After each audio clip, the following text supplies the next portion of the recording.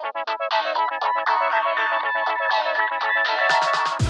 Anacrusis is correct to believe that co-op shooters are in dire need of a new flavor. Nearly every game that's followed in Left 4 Dead's footsteps puts 4 players in a forlorn zombie apocalypse and asks them to blast out an escape route before they succumb to the horde. The bleakness can get overbearing. Does teamwork really have to be so dark? The Anacrusis counters that notion with bright pastels and a pulpy Jetsons-inspired style, which delightfully strays from the orthodoxy. Unfortunately, the Anacrusis is unable to generate the crucial white-knuckle tension that makes a co-op experience memorable. In fact, after playing the 3 episodes available in the Anacrusis Early Access version, the only novel idea it brings to the genre is a fresh coat of paint.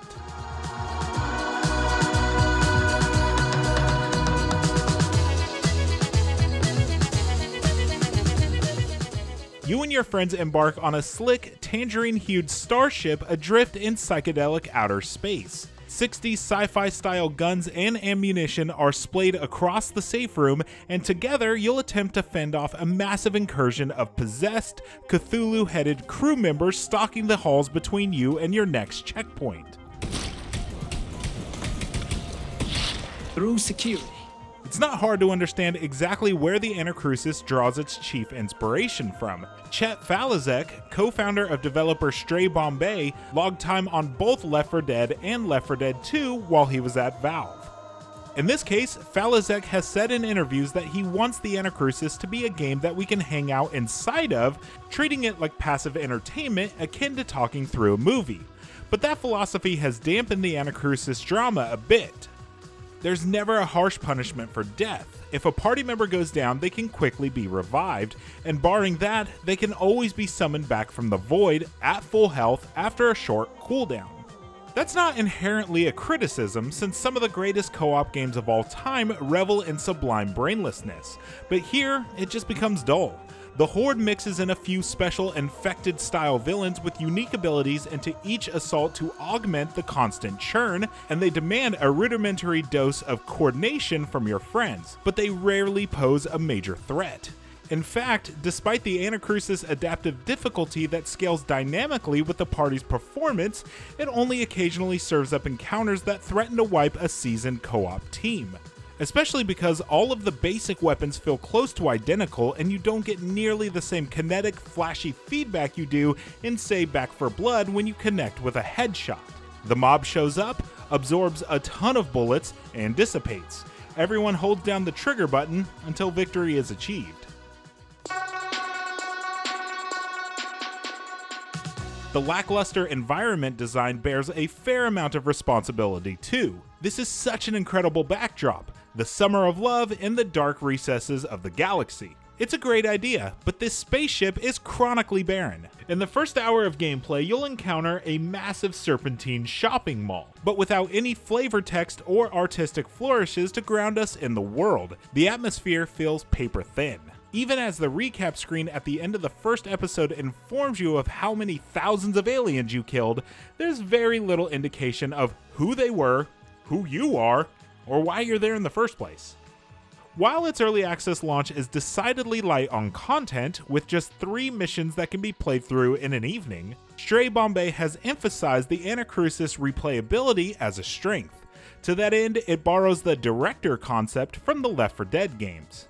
There's an unseen AI orchestrator working to alter the items and straightforward stat upgrades the party finds, as well as the size and makeup of the enemy encounters based on your party's skill levels.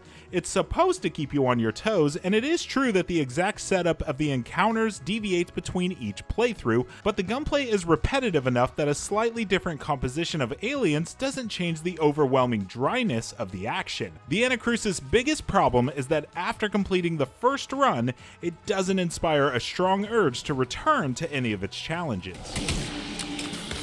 Goober! I'm good.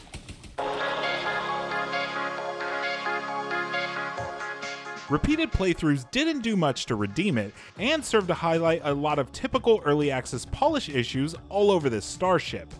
Certain segments of the map look like they were plucked out of a game running on Unreal Engine 2 circa 2005. You might encounter a chronic stutter that infects the frame rate and the animation fidelity. The signposting within levels is laughably maddening. There are no cursory waypoints to be found, so you frequently have to rely on semi-audible voice lines announced by the party to know what to do with, say, the nuclear canister you just picked up. A lot of these oversights and bugs are to be expected in a game still in active development, and there is certainly a world where the Anacrusis irons out the kinks within a reasonable amount of time. But what are we going to be left with afterwards? A more functional and more fleshed out, but still uninspiring co-op shooter? If the Anacrusis is going to be successful as it works towards a 1.0 release date, it will have to find a more compelling spark.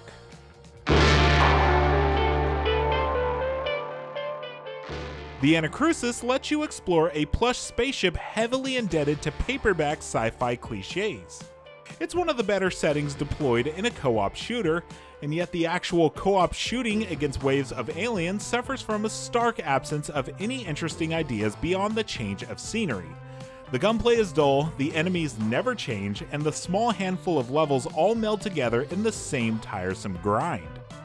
With a noticeable amount of jank sticking to the early access launch version and some weird graphical lapses, the Anacrusis becomes a difficult game to recommend at this stage. Perhaps someday the psychedelic space opera will be redefined to an extent where it can contend with the masters of the genre. But until then, it's preferable to shoot zombies back on Earth. For more, check out the first 15 minutes of the Anacrusis gameplay, plus our reviews of other co-op shooters like GTFO and Back 4 Blood. And for everything else, stick with IGN.